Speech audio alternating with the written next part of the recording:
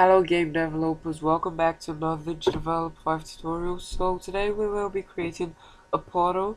So let's begin. As usual, let's have a preview of what this would look like when we are done. Okay, so I know my character really weird. Well, I made my character by myself. I was trying to get a variety of character or create a new character. So okay. So well, I'll just manage that for this tutorial. So this is my first portal, and if my player is in collision with this, it creates my player. It takes my player to the second portal, and my player is in collision with it again. It does the same again. Here we go. So close. So this is my first portal here, and this is my second here. So it creates my player, or it takes my player to the second portal when my player is in collision with the first. So well, that's what we will be doing today. So open GDevelop 5, create a new project. Yeah, let's do something like the help bar.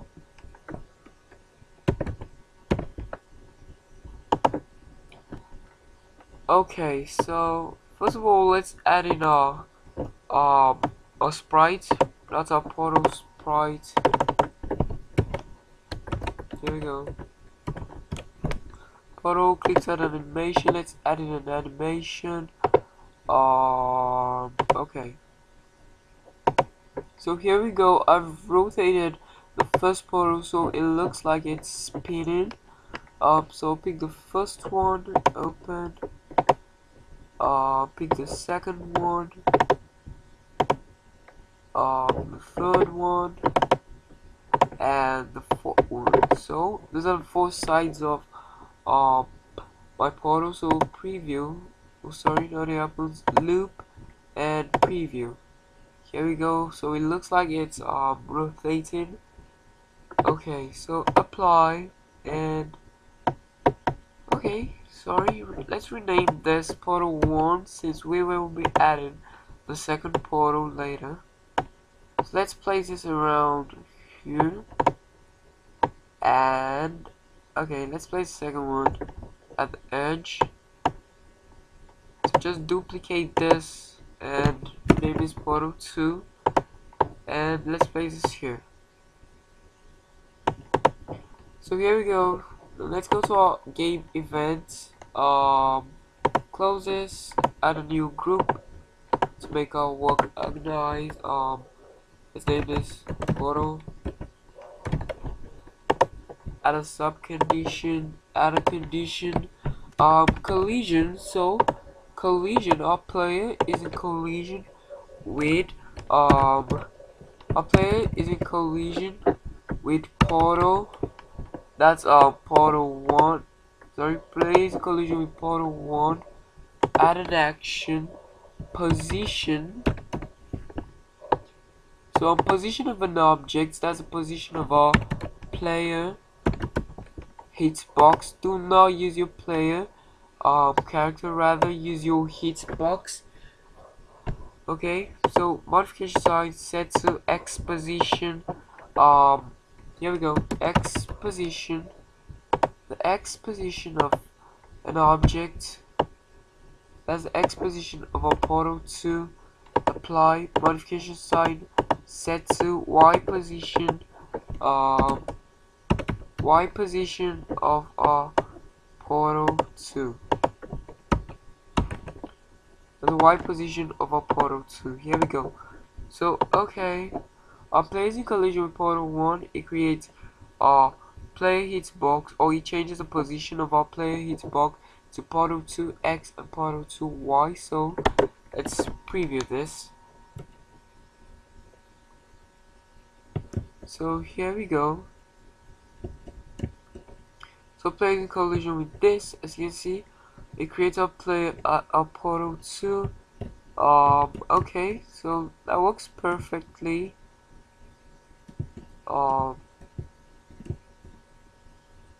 Okay, here we go.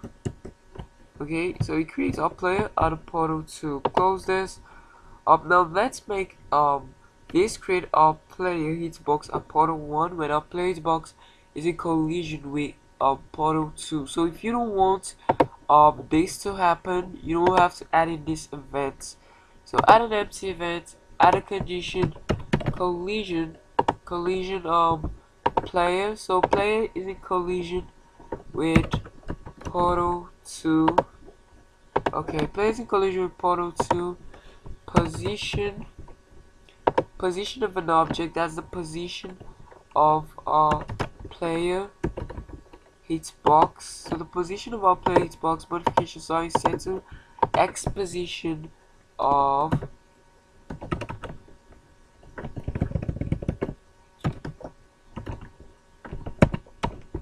the x position of portal 1. Apply. Modification sign set to y position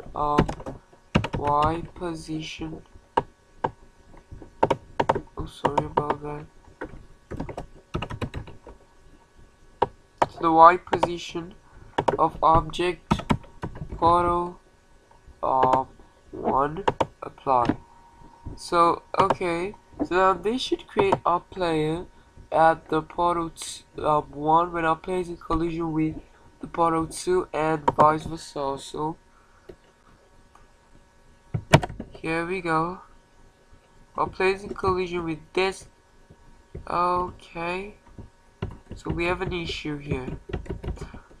Okay, so our player is in collision with a player is in collision with portal 1 and it creates a player directly on the portal 2 x and y, and here we said if our player is in collision with portal 2 it changes the position of our player hitbox to portal 1. Well, that's why we have the whole glitching in it. We need to add a distance between the portal and our player. So player is in collision with portal 1, do portal 2x, let's say a plus 150. Here we go, and do the same here. Okay, plus 150. Okay, want this to go backwards, so minus 150 and preview this. So here we go. A player is in collision with our portal. As you can see, our player, it creates a player of portal 2. A player is in collision again. As you can see, here we go. Okay. So that's how it's done. And okay, I have another method for this. If you want your player to be able to move into your portal a little bit before being teleported to the other portal, I'll just show you how to do that now. So game, scroll to the bottom, add an object, sprite, add an animation, edit with Pisco. So I just did a sprite. So there we go. Just set that black, save. I'll name this portal 1 hitbox. Apply. So now position this at the point you want your player to be in collision before it teleports your player. So here I'll just position this here. Here we go. And I think do the same for your portal 2. Duplicate placer here too.